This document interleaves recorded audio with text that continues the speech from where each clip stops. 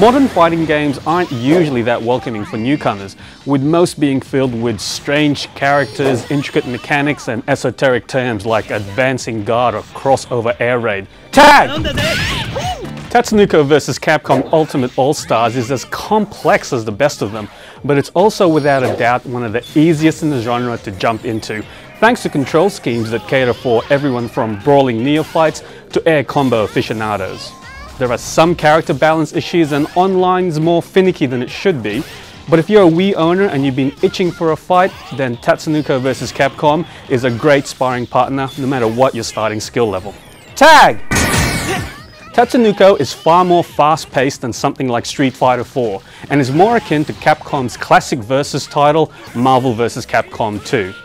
This fighter lets you choose 2 playable characters and you'll be able to switch between them at almost any time during a match. The basic control scheme in Tatsunoko has been simplified from previous versus titles to now feature only 4 buttons, 3 for attacks and 1 dedicated for calling in your partner to assist. The game may seem less complex because it uses fewer buttons, but there's still depth to each character's moveset that belies the simplified controls. Combining D-pad and stick directions with button presses changes the nature of an attack, and the same applies to special moves. The attack button you use determines the direction or effect of an attack, or, in some cases, changes a move entirely.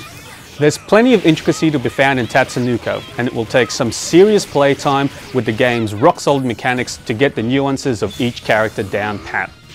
Whatever character you choose, offense is the key, and the game lets you, skill permitting, notch ground and air hit combos well into the double digits. You can add even more destruction thanks to the ability to string together hyper combos, release 2 at once, or even unleash ultra powerful hypers that can take serious chunks out of any health bar. A lot of the fun in Tatsunoko comes from finding and experimenting with new combos, a joy that's topped only by the satisfaction you feel when you successfully carry out a devastating multi-hit attack on your opponents. Your defensive options are similarly varied. Pressing the 3 attack buttons at once while blocking pushes an opponent back, while pressing all 4 buttons will perform a Mega Crash, which will disrupt opponents mid-combo and throw them across the screen. You can also sacrifice any red health you have, that's the portion of a character's lost health that would normally recover over time when he's not in battle, for a momentary boost in power. Called a Baroque combo, this can be used to extend combos and can be particularly devastating in expert hands because of the increase in damage temporarily bestowed. This might all sound rather complex, but the game's different control schemes do an outstanding job of making it accessible to everyone.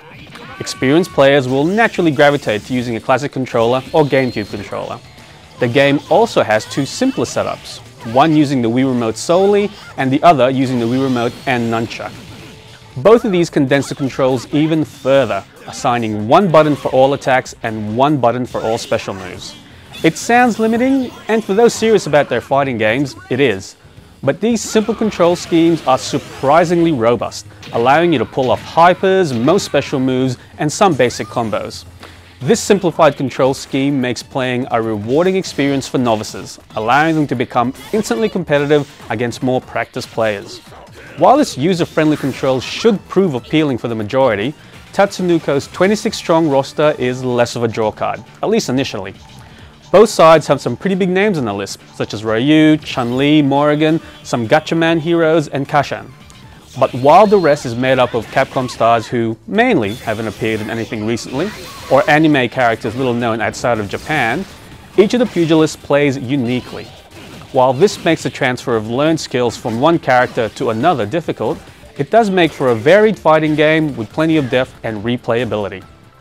There are also 2 playable giant characters on a roster, and due to their sheer screen-filling bulk, they appear solo only and never as part of a team. While they're slow, each of these behemoths deals serious damage, even with basic attacks, although as single fighters they do have the disadvantage of not being able to recover any health. Now despite this handicap, these giants can throw the balance of the game off. Experienced players will have no trouble getting past them, but inexperienced to average gamers may find them tough hurdles to overcome, even if they're being controlled by only moderately skilled human opponents. If you don't have a human opponent to challenge, then Tatsunoko vs. Capcom comes with 4 standard single-player modes: Arcade, Survival, Time Attack, and Training.